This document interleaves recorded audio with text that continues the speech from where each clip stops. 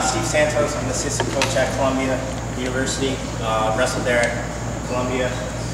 Now I'm coaching there. So I'm going to show you some of the things I did when I was wrestling there. On top, I think for college wrestling, top's like a huge separator of guys, and riding time's huge in the college level, and getting back points is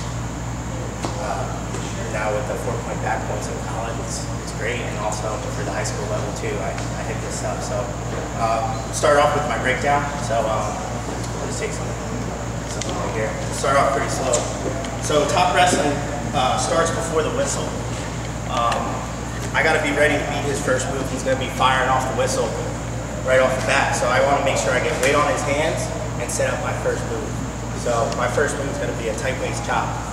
So I want to be ready to drive my knee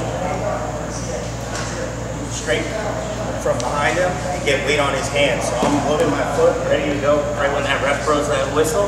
And as soon as he does, I'm going to bump him forward, get my knee in there, and then I get this nice tight waist. Next thing I do is set my other knee.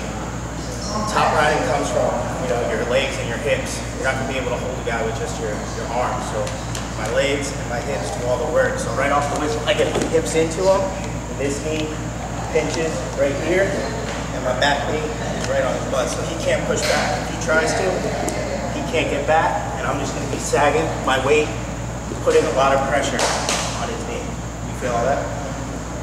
So right here, I'm just going to sag right here. Now once I got his weight on his hands, I can get this tight waist. So I'm going to reach as far as I can. I kind of drop my left shoulder right here, and then I start sagging forward and pinching with my knees. Right here. Pinch. I'm going to chop. Try to scoop his whole arm on my chop, and then I'm going to set my feet right here. It's key that I pinch my legs right here and separate and get this foot flat on the mat. Otherwise, he's just going to belly down. I'm not going to be able to get a turn. So right off the whistle, I'm getting set, getting weight on his hands, bumping him forward, getting this knee set, loading him up right here.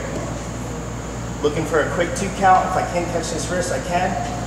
But mostly I'm worried about my feet. I'm going to use this move as a setup for my next move.